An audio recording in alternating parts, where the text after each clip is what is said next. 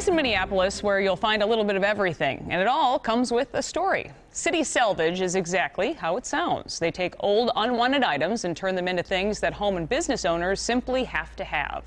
In this week's Finding Minnesota, John Lauritsen shows us how they turn one man's trash into another man's treasure. City Salvage basically sounds right because Save the City is our local. On the outside, the sign reads Mandeville Meat Equipment and Supplies, a tribute to this building's former life. But inside, cleavers and butcher knives have been replaced by a slice of random things. But this is what you guys do. It's what we do. We've never failed.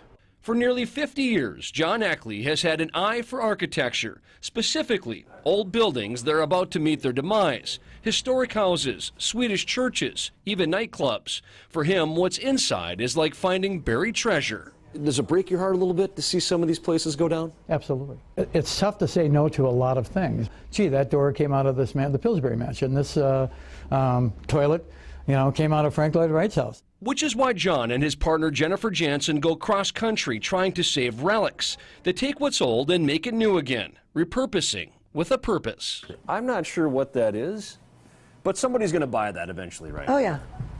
There's a customer for everything. From small oddities to bigger sellers. I like being able to touch something knowing that it has history.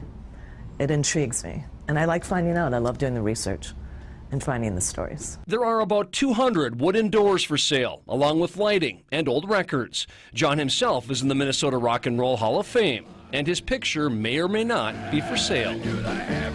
We were in a band back in the 60s called the Novas.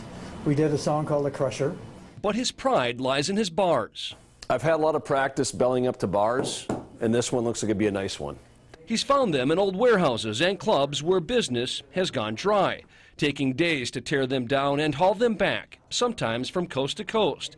Then he puts them back together and gives them new life. This one actually is a fabulous bar, 1938, all stainless steel, all hand-built. The chase, I mean, that's a huge part of this. You find something, you hear about something, and you find it and you save it. Architects, designers, and builders have all become customers, but now there's a new generation that's showing an appreciation for artifacts. They're buying into John's motto, which is, when in doubt, salvage. I think they're realizing the beauty, the artistry that is in a lot of these older pieces that you will never see again. Matter of fact, a lot of these trades and crafts have totally vanished. I think the stories sell themselves, sell the product themselves. In Minneapolis, John Lauritsen, WCCO 4 News. John says one of the most random things he's sold so far is about 24 movie theater seats to a company in Japan. For more information on City Salvage and what they have in store, go to WCCO.com and just click on links.